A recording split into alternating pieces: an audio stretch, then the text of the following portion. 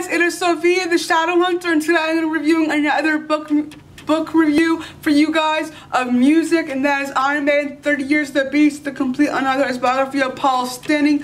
I really enjoyed this book. I gave it a 5 out of 5 stars on Goodreads. However, with this being unauthorized, at the beginning, it took me kind of a little while to get into his writing style. I liked his writing style. It was easy to read. It was fast-paced. It was, I think, a little bit thicker at parts and hard to get through it. I stayed up till like 1 a.m.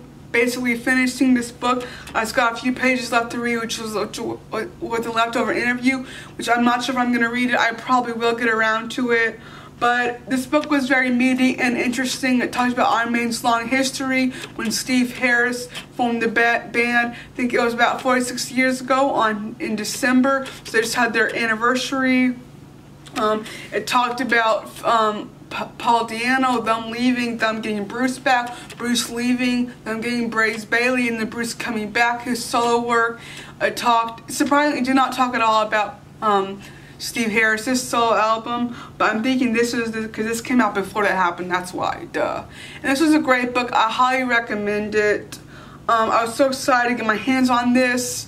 There's a couple other Maiden books I want to read. I'm so excited Adrian Smith is coming out with the book. I wish Steve Harris would write one. So, I really like this book. However, I wish there would have been more information about Steve and Bruce's relationship. I watched their documentary.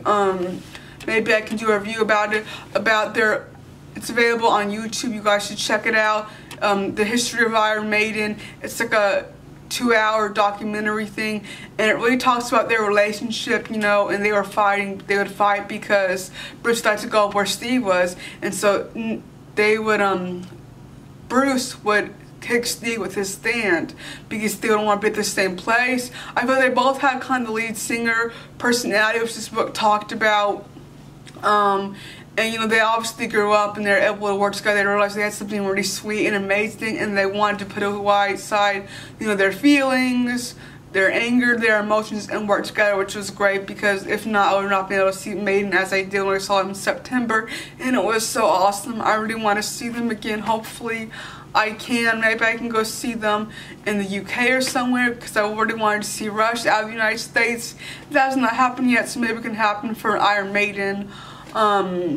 So this is over 30 years of the Beast. It talks about all the different guitar players. For the longest time, Maiden could not keep people in the band. And I'm like, well, kind of obviously dealt with how Steve Harris, obviously, it was his band. He could do what he wants with it. It's his band. It's his baby. He came up with the name of it, you know, and he has rights to do that. I think maybe he could have probably been a little nicer at times, but, you know, no one's perfect. So something else interesting. The only 2 people who consistently stayed in the band was Steve Harris and Nico McBrain. And Nico didn't come till Peace of Mind, which is one of my favorite albums. Something else very interesting. I love Peace of Mind. It is based off of Dune by Frank Herbert. If you guys did not know, they were actually going to call it Dune, but Frank Herbert did not like Iron Maiden, especially, and he did not like heavy metal, so he gave them the rights to use that, but they could not use it. And I meant to read Dune last year and I didn't read it, so I need to read it this year. So I got a lot of books to read for music, which is always how it's been. It's got more, which is awesome, because I like to combine my love of reading music together, because if not, I don't have time to do all of it, you know, just to listen to music and read whatever I want to read, or history. I like to get everything in one source, like you can get with reading music books or listening to music like Iron Maiden and Rush. We talk a lot about history. So this book was very captivating. It was very interesting. It was interesting to see the different interviews, their ups and downs of being a band.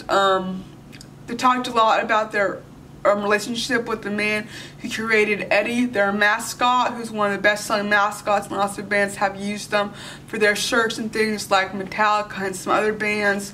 It talked about, you know, Def Leppard, other British bands they toured with, things like that. And it was very, very interesting, and I really liked it.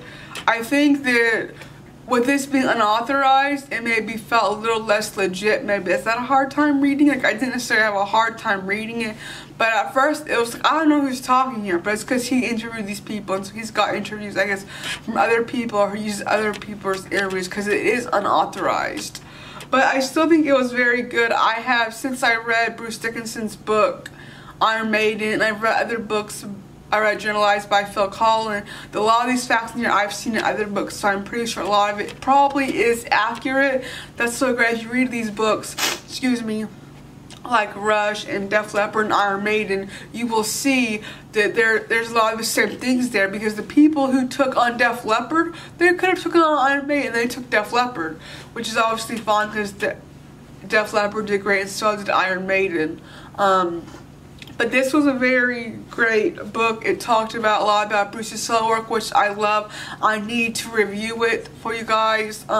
His solo work is great. He also, I'm seeming to notice that in the 60s and the 70s, like you see with Journey and Iron Maiden, the lead singers did not like rock. They did not like heavy metal.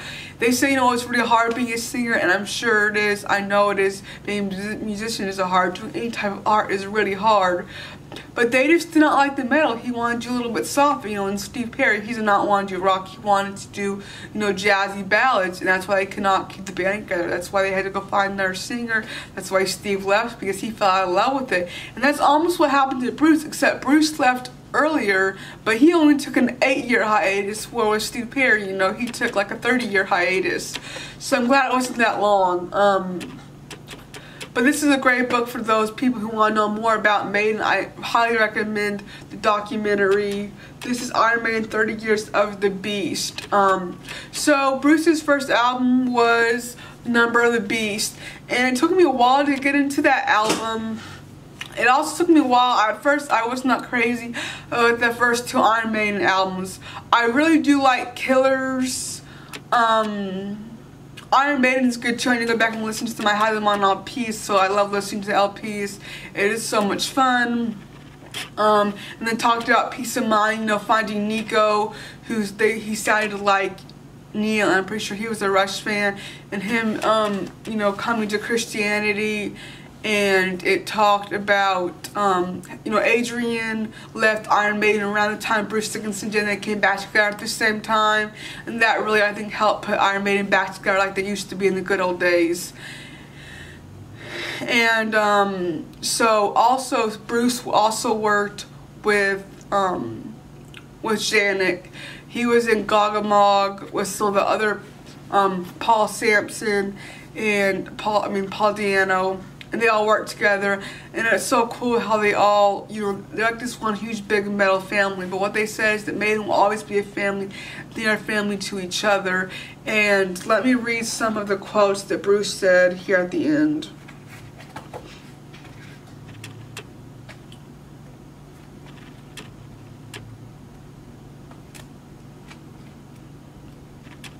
Okay. He said, I don't know what it's going with them. Well, I'm part of them anymore.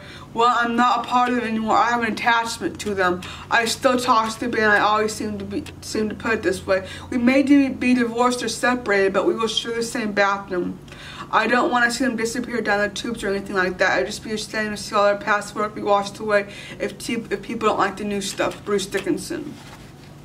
And let me read you a quote from Steve.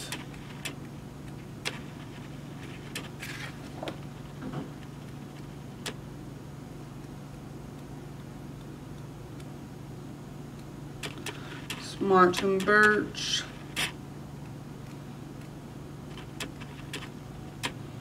Here we go. We always believe that a song is a short story, and when you pick something from within the lyric that describes the song, lyrics are important. Though the most important thing, I would say the music and the melody of the vocal lines are the most important. However, having said that, the lyrics shouldn't be a load of crap. Steve Harris.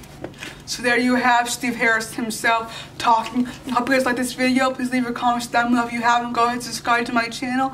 And please let me know in the comments down below other books like this you want me to read, or other books I should read. And I'll see you guys next time in another video. Goodbye.